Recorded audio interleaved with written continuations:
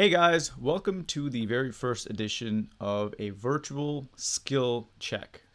So this is where I'm going to be taking a look at obviously a tumbling skill, breaking it down, and then providing where the corrections lie, where they can what drills somebody can use to fix it, and anything else that my eye catches to help you perfect your skills, keep them safe, and obviously compete at the highest level. So I generally do this privately. The reason you haven't seen content like this before from me is, again, I do this on the back end privately with people who reach out to me or with gyms and things like that. I haven't done it in a while, but this lovely athlete and her mother was willing and they wanted to do this skill check, and they were like, yep, feel free to make content out of it so that others can learn at the same time, because I think that's one of the values of this is, I'm sure there's hundreds or even thousands of athletes just like her who are going to be needing some help on this. So today we're going to be taking a look at a standing back handspring. Obviously, this athlete has been working on it. I don't know too much of the history, but as you can see, she is working on it on air tracks with a barrel at home. So some of the corrections and some of my advice is going to be very different than somebody who is working always in a gym. So either way, let's get started. So first of all, we actually have to look at the skill itself. So we're going to be doing that. So let's take a look what we have. What are we working with here? Oops. Okay.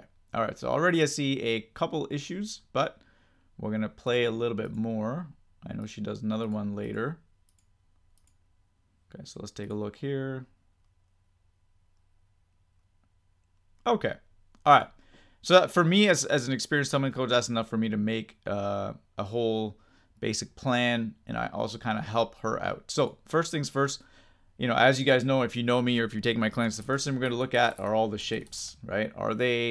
Is she hitting the ones we're supposed to? Like, what is going on? So let's break it down really quick. So her sit position is actually pretty good. I do like this. For those watching, this is the ideal position you want to be for a standing back handspring. So let's use a green one here. So as you can see, her body alignment is great. Her chest is leaning forward, but not too much. It is directly over her knees.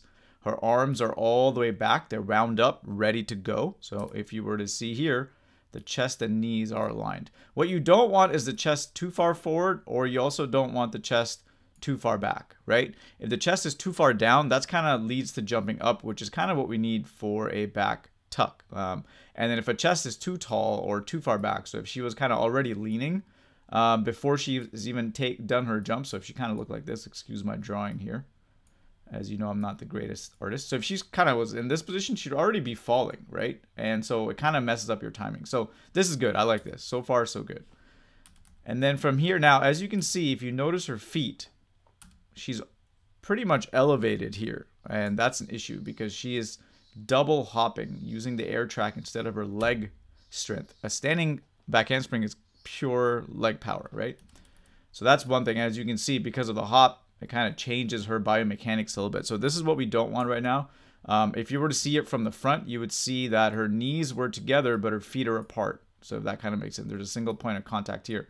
It should be parallel and about, I would say shoulder width, or shoulder width's acceptable. Any wider, you're kind of losing power. So you kind of want it about shoulder width. You don't want it touching, like you don't want feet like this, although aesthetically that is more pleasing to the eye and I'm sure for technique scores. But, shoulder width is fine by me. So that's something that she needs to take care of. I would suggest her starting in a sit position, being patient, and then jumping into a handspring just so she gets rid of the habit. So obviously plenty of other ways.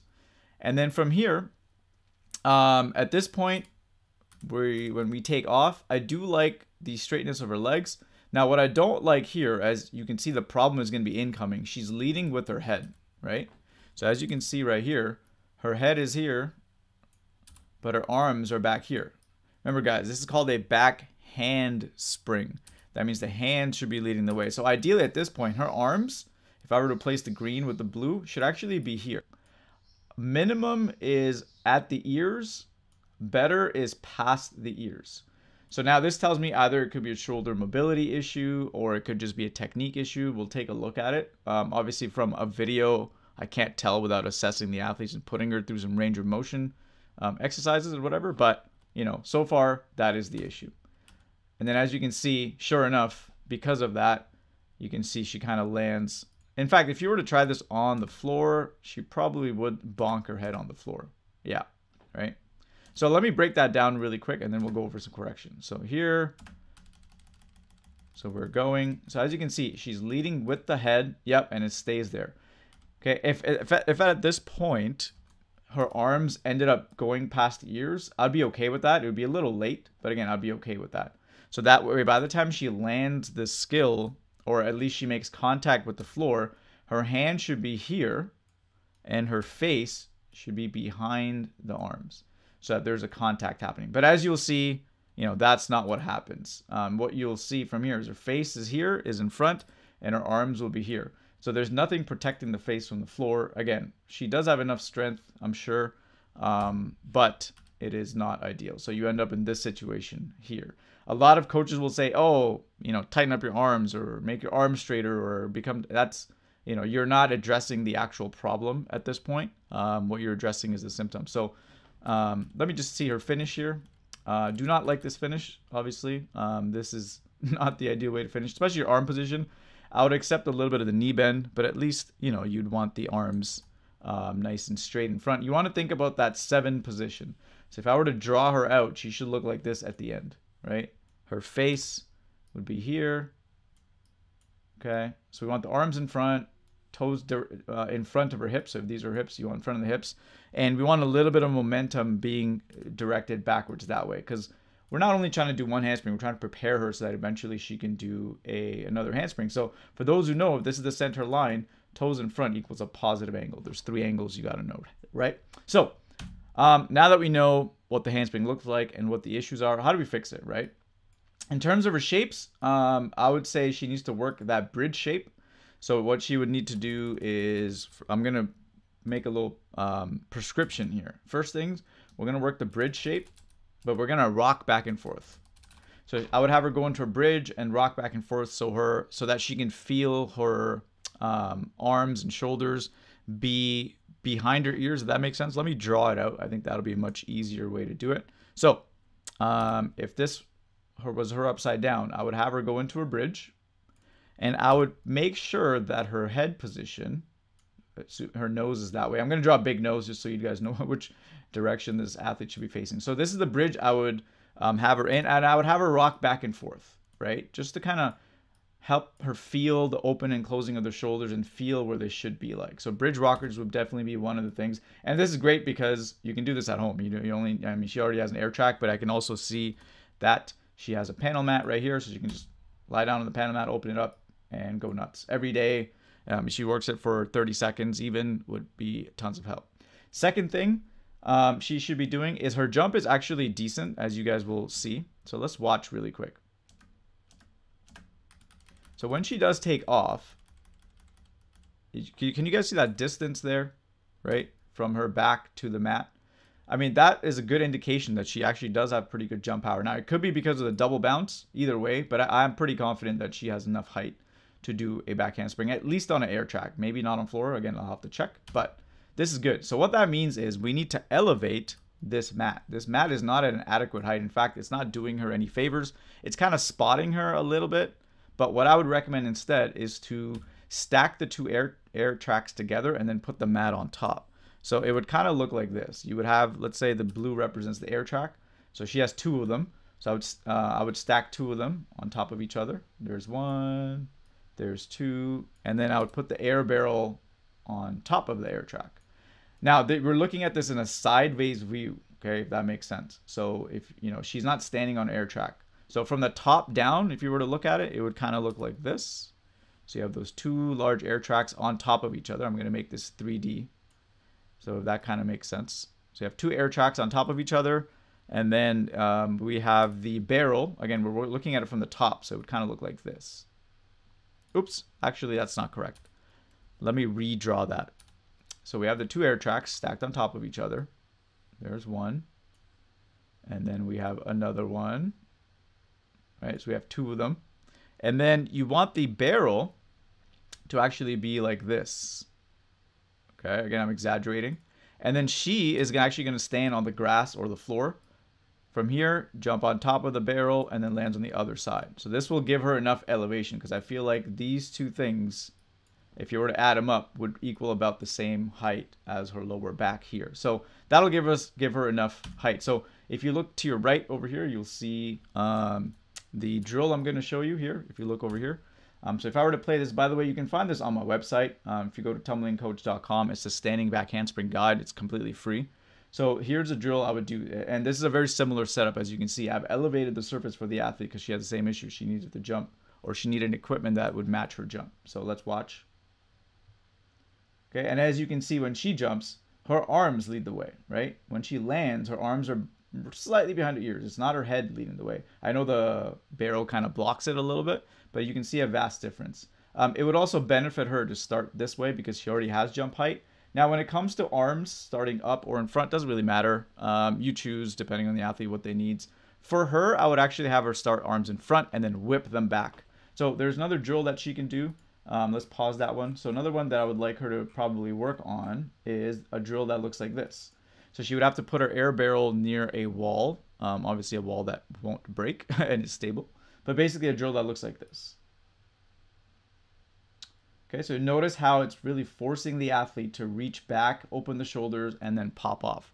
She needs this drill quite a bit. So hundreds of reps. If you can do like 10, 20 a day with tightness and feet together, that would be awesome, right?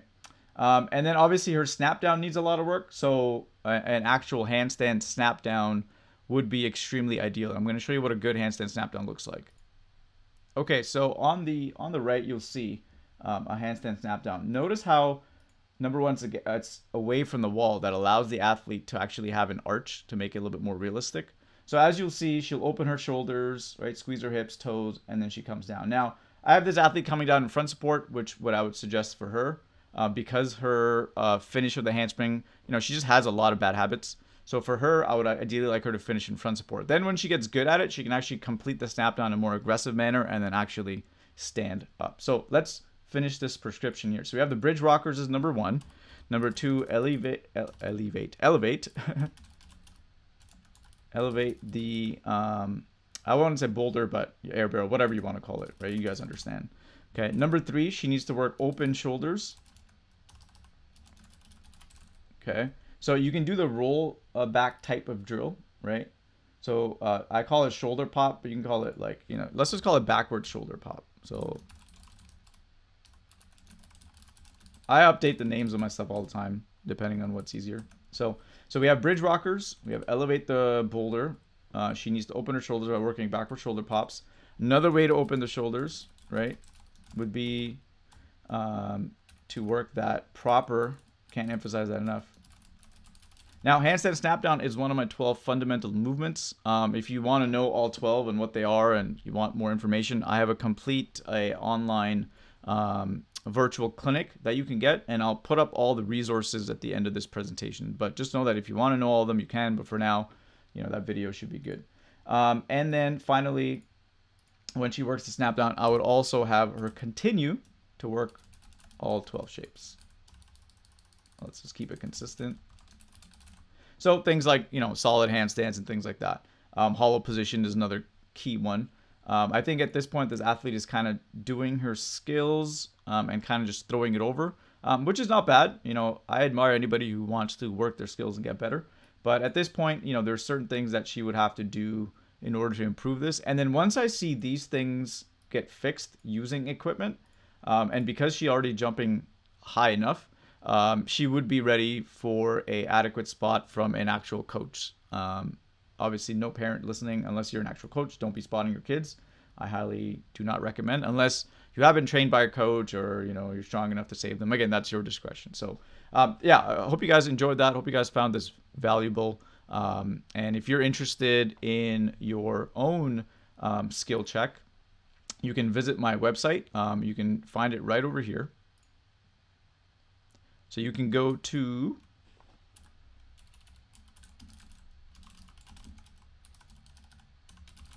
okay, so that's the website you want to go to, tumblingcoach.com/skill check. Maybe I can write it somewhere where it's a little bit more visible. Give me 1 second.